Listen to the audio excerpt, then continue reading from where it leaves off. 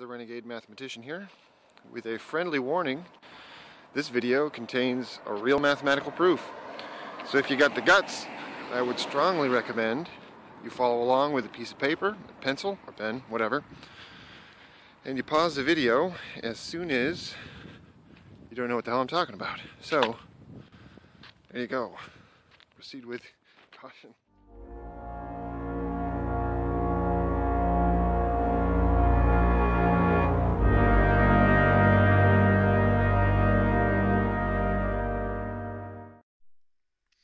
Okay, so we're going to resume our discussion of the permutations as products of cycles.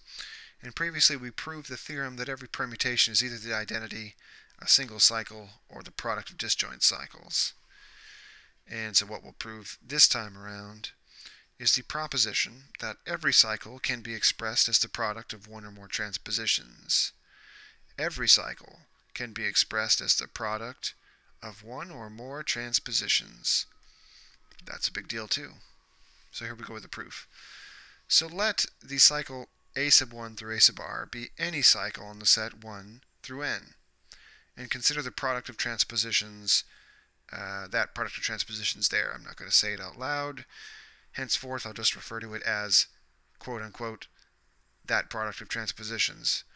So, we can verify by direct computation that the cycle a sub 1 through a sub r is equal to the product, that product of transpositions.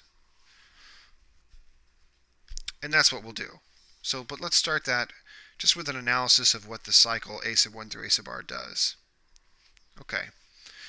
In general, the cycle a sub 1 through a sub r moves a sub k to the a sub k plus 1th position for all k in the set 1 through r minus 1.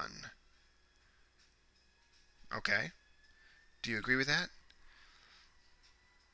The cycle a sub 1 through a sub r moves a sub k to the a sub kth position, provided k is in the set 1 through r minus 1. In other words, provided a sub k is either a sub 1, a sub 2, a sub 3, all the way up to a sub r minus 1, then it will move it to the right one position.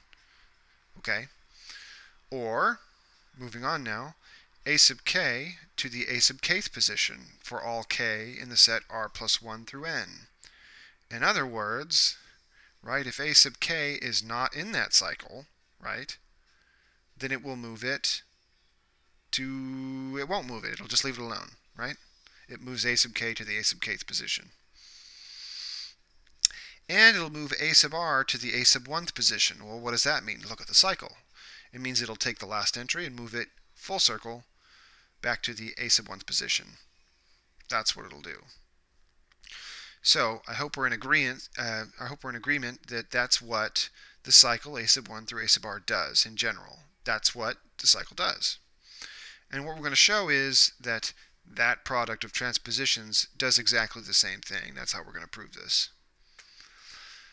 Okay. Likewise, for k less than r, the product of transpositions a sub r, a sub k plus 1 times a sub r, a sub k moves a sub k to the a sub rth position, right? That's the inside cycle, which is then moved to the a sub k plus 1th position. That's the outside cycle.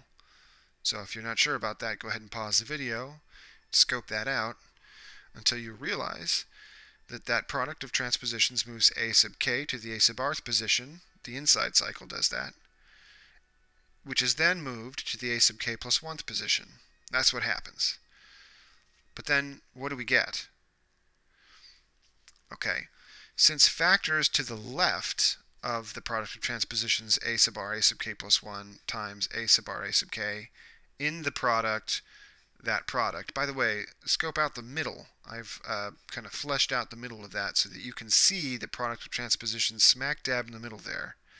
The a sub r, a sub k plus 1 times a sub r, a sub k. It's right in the middle. Locate it before we move on. Okay, since factors to the left of the product of transpositions a sub r, a sub k plus 1 times a sub r, a sub k in the product, that product, do not contain a sub k, notice that when you look to the left, none of them have a sub k in it, then a sub k stays in the a sub k plus 1th position, right? Right? All right, moving on. Thus, that product of transpositions moves a sub k to the a sub k plus 1th position for all k in the set 1 through r minus 1. Right? Right? Okay, but notice that's exactly what the original cycle does. Okay. Alright, so we've got that 1 point down. Okay, so if k is bigger than r now, then a sub k does not appear in the product, well, that product of transpositions. Right? Because there's nothing bigger than, there's nothing after a sub r in that product of transpositions. Right? If you look to the left, there's a sub r, but it only goes down from there. Right? So if k is bigger than r, then a sub k is not in there. Okay? And furthermore, a sub k is moved to the, well, it's not moved, it's left in the a sub kth position by default because it doesn't appear in the product of cycles. Oh, but look, that's exactly what our original cycle does. It takes a sub k and leaves it alone, right? So there's our second point. It agrees on 2 of those 3 conditions. Okay, now since a sub r, a sub 1, that transposition, moves a sub r to the a sub 1th position, and a sub 1 does not appear to the left of a sub r, a sub 1 in the product, that product. Okay, so locate a sub r, a sub 1. It's right at the end to the right of that product, the very last one. You'll see it. Okay. So since a sub r, a sub 1 moves a sub r to the a sub 1th position, and a sub 1 does not appear to the left of a sub r, a sub 1 in the product, that product, then that product moves a sub r to the a sub 1th position. Right? Right. But look, that's what our original cycle does. It moves a sub r to the a sub 1th position.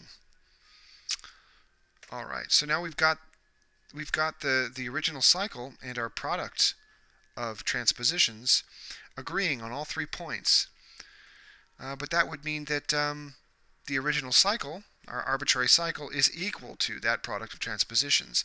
And so therefore, since we started with an arbitrary cycle and transformed it into a product of transpositions, then we must be able to do that for any cycle.